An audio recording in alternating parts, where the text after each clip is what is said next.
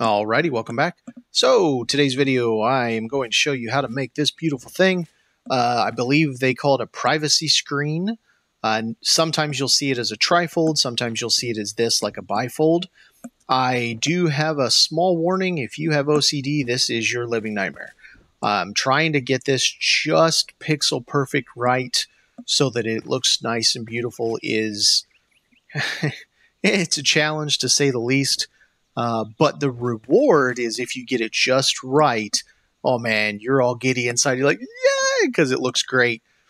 And I'm going to show you how to do that today. We're going to hop over to the testing area here in just a moment, and we're going to see how to make this. This would also be good for like dividers. I did a video just a bit ago about how to do that right there. But it would be good for small space dividers instead of putting in a whole entire, like block of something. You could put in this really thin job right there. All right, we'll be back just a second. All right, so now over here, we are going to see what you're going to need. So per panel, in my opinion, 3 high is right because our character's short enough, it hides behind it. So 6 per panel. This is where you do a bifold or trifold. It's up to you. Trifold, I think, looks a little better with just 1 vertical, so 3 per panel. And I personally would do a different type on each. That's your personal choice. Now, the 2 that work the best, carved wooden cabinet if you just really don't have a lot of space, if you're working in a very tight, small space.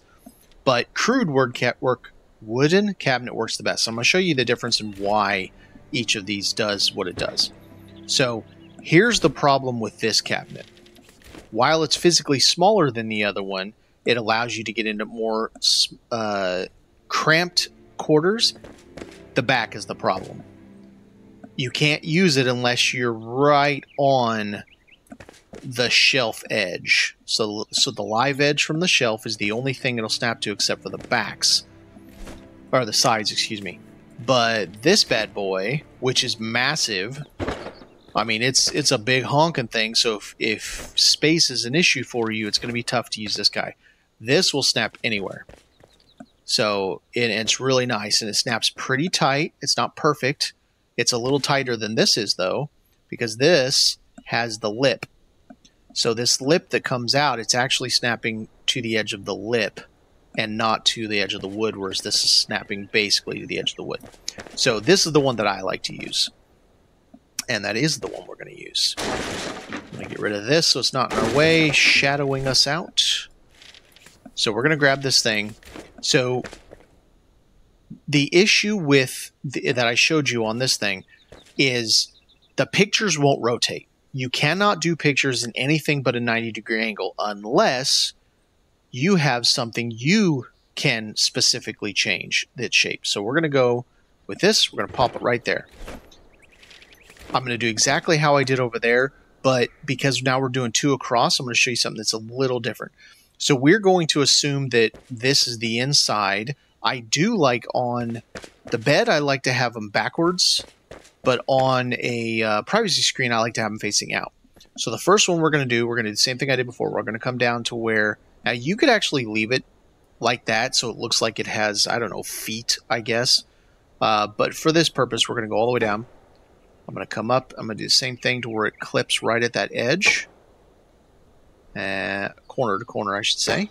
There. Now, the difference is I'm not going to start down here. It actually is a pain because since these overlap, it's really hard to tell where straight is. I'm going to start with the top. So you're not going until you touch the 2 middle points, then it crosses too much. You're going until it's crossed about the same. And now I'm going to follow the left corner and get about there. So that runs 1 piece. Now for the OCD nightmare. This, getting it just right, is a huge pain. Now, I don't want this a 90-degree angle. I want it a little wider. You cannot put it right against the edge because then that'll push the picture frame into the other one. You have to set it off a little bit. I'm going to try like that. I think that works. Essentially, you're trying to get it lined up with the outer edge of the outside instead of the inner edge of the inside, if that makes sense. So we're going to grab 6 different ones this time. And we're going to do the same thing. We're going to come up here to this top. I'm going to come over until about there, and I'm going to take a look at it, see what I think.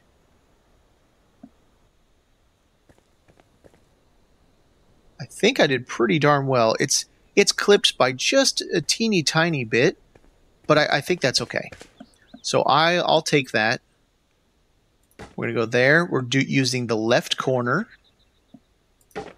Now, once again, we're going to come up here to the top. We're going to squeeze it until they're just about covered in the center, and I'm going to roughly level the top.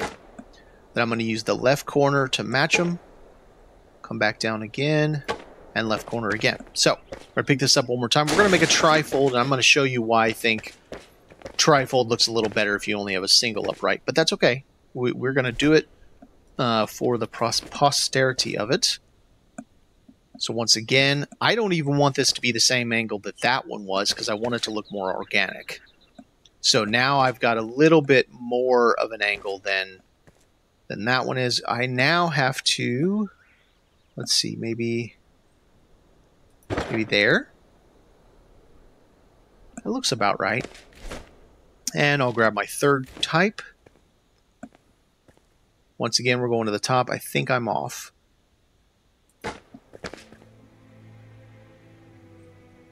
Yeah, that's a little off. So now we're going to have to fix that. So we're going to pick this guy up. This needs to come back more. It's too far out.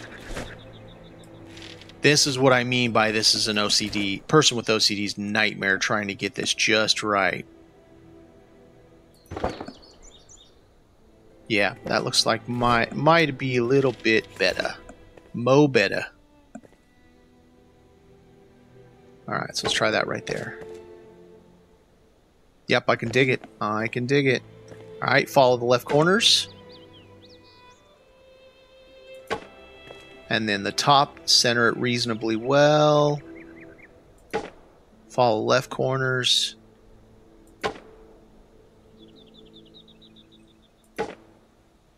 Grab our deal here. And so now you have...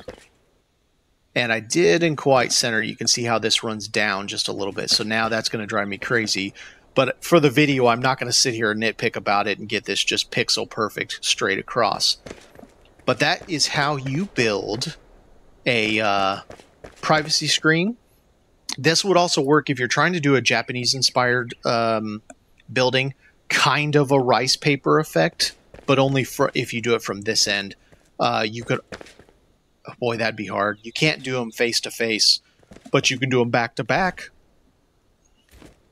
So let's say you wanted to get the look on both sides, you can do them back to back.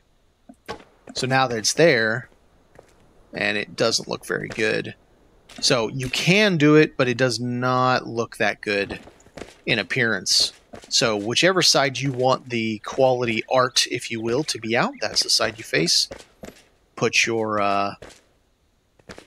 corner edge, your live edge against the opposite end. All right, thanks for watching, everyone.